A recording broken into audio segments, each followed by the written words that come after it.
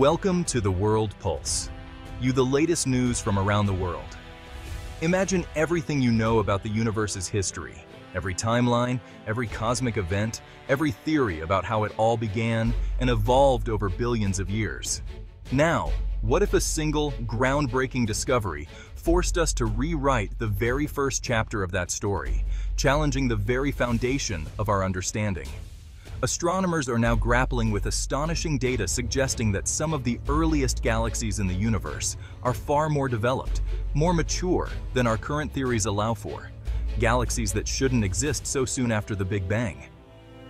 It's like stumbling upon a fully grown oak tree in a field that, according to all logic, should still be barren and empty after the universe's explosive birth.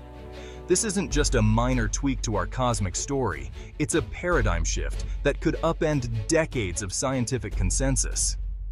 The cosmos may have built complex structures, stars, galaxies, and clusters, much earlier than we ever imagined, shaking the very foundations of our timeline and forcing us to reconsider what we thought we knew.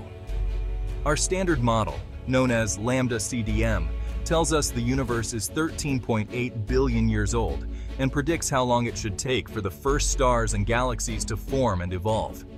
But these ancient, surprisingly mature galaxies, captured in stunning detail by new telescopes, seem to defy those predictions and expectations. If galaxies could form and mature this quickly, what does that really say about the early universe? Could our entire timeline be off, or is there something fundamental we're missing? Are we missing some unknown physics, some hidden force or process that accelerated galaxy formation in those first cosmic moments? Thanks to a new eye on the sky, the James Webb Space Telescope, our cosmic origin story is being questioned and rewritten, promising a richer, more mysterious narrative than we ever knew, and opening the door to discoveries that could change our place in the universe forever. To understand this cosmic mystery, meet the James Webb Space Telescope, JWST. Think of it as a time machine, not just a telescope. Launched in 2021, JWST's massive gold-coated mirror collects more light than Hubble, letting it see fainter, farther objects. Its real magic? Infrared vision. As the universe expands, ancient light stretches into infrared, JWST's specialty. To detect this faint light, JWST operates at a frigid 233 degrees, shielded from the sun a million miles from Earth. This engineering marvel lets us witness the cosmic dawn, peering deeper into time than ever before. JWST isn't just bigger, it's revolutionary, built to answer, where did we come from? How did the universe begin? By looking back to the era of first light, JWST is actively investigating our cosmic origins. And already, it's finding things we never expected. JWST's mission is simple, yet profound: to witness the cosmic dawn, the era when the very first stars and galaxies burst into existence, ending the universe's long, silent dark ages. This is the moment when light first began to pierce the cosmic darkness, transforming the universe forever. Before JWST, the Hubble Space Telescope offered us only tantalizing, blurry glimpses of these ancient galaxies, faint red smudges on the edge of detectability, their true nature and structure hidden by the vast gulf of time and space. JWST's extraordinary infrared sensitivity and immense light-gathering power are specifically designed to capture the faint, red-shifted glow from these first galaxies, light that has traveled for billions of years, stretched by the expanding universe. Using advanced instruments like NIRSpec, astronomers can break this ancient light into detailed spectra, unique chemical fingerprints that reveal a galaxy's elements, its motion through space, and even its age, unlocking secrets from the dawn of time. The search is painstaking and requires patience. JWST must stare at seemingly empty patches of sky for days or even weeks, collecting every possible photon of ancient light in deep field observations. Each resulting image reveals thousands of galaxies, some relatively close, but many are ancient relics from the cosmic dawn, their light having traveled over 13 billion years across the universe to finally reach us. Now, for the very first time in human history, we can truly study the universe's first chapter, uncovering how the earliest galaxies formed, evolved, and ultimately gave rise to everything we see today. The commotion in the astronomy community centers on a distant and mysterious galaxy known as GNZ11, a cosmic object that has captured the attention of scientists around the world.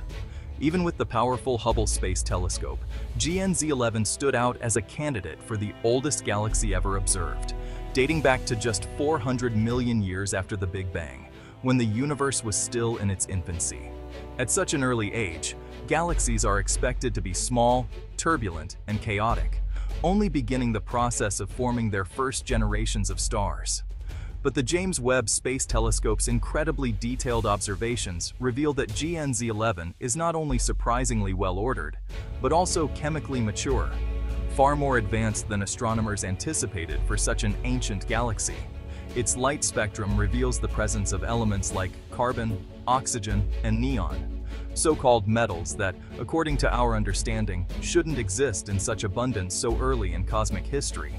This discovery is as shocking as finding a modern smartphone buried inside an ancient tomb, completely out of place in time.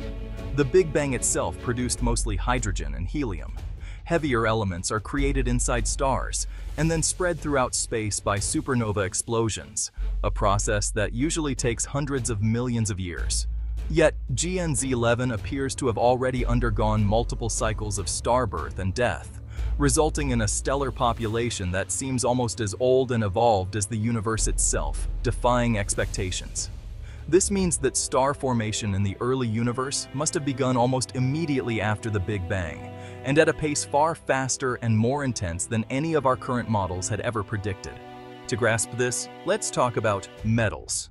In astronomy, metals are any elements heavier than hydrogen and helium, carbon, oxygen, iron, and more.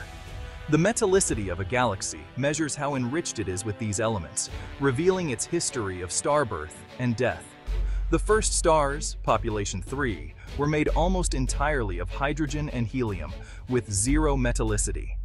They lived fast, died young, and seeded the cosmos with metals. Later generations, like our Sun, formed from increasingly enriched gas. By measuring a galaxy's metallicity, we track how many cycles of star formation it's undergone. GNZ11's metallicity is shockingly high, comparable to galaxies a billion years older. It's as if cosmic enrichment was put on fast forward. Our models say this should take much longer than 400 million years. The data says otherwise. The evidence isn't just a pretty picture. It's hard data from JWST's near-spec spectrograph. When JWST observes GNZ11, it spreads its light into a spectrum, crossed by unique lines, each a fingerprint of a chemical element. The team detected strong emission lines from ionized neon, oxygen, and carbon, even after the light was stretched by cosmic expansion. These lines prove heavy elements exist in this ancient galaxy. More than that, their strength reveals a high abundance, impossible to achieve so quickly, according to our theories. Spectroscopy doesn't just show us what a galaxy looks like.